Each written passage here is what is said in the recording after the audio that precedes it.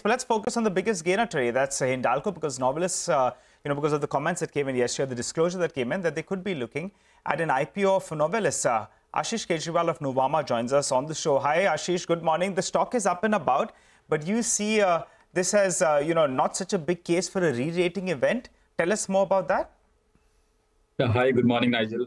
Thanks for having me on the show.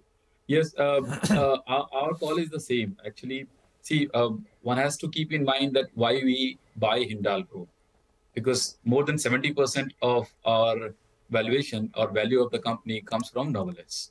And if Novelis gets listed over there, definitely there is no point buying Hindalco as such, and that will lead to a high holding company discount. One has to keep in mind that around 26% of Hindalco shareholding is FIs, and definitely they will want to invest directly in Novelis rather than in Hindalco. So this, I don't think that it will lead to any re-rating. In fact, today it could be a pop-up because the stock has corrected by around 15% in last 15 days. But after that, I think it's a good opportunity to book profit only. Oh, all right, Ashish, so a couple of points out there. You're saying that the FIs, they could rather go and list and invest in Novelis itself.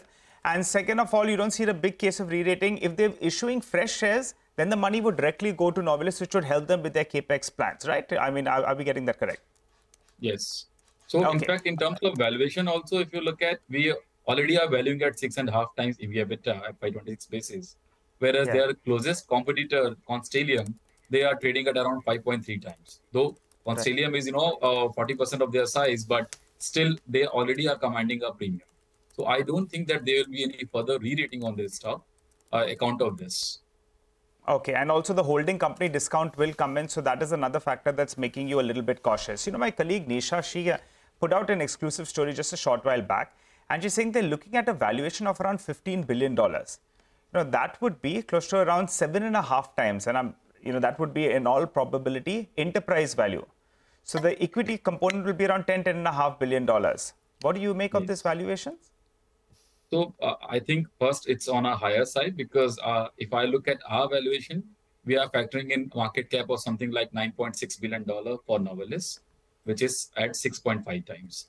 And having that 7.5 times, it seems on a higher side only according to me. Though Novelis is a good company, it's difficult to replace that company. But one has to look at the valuation of their peer groups also.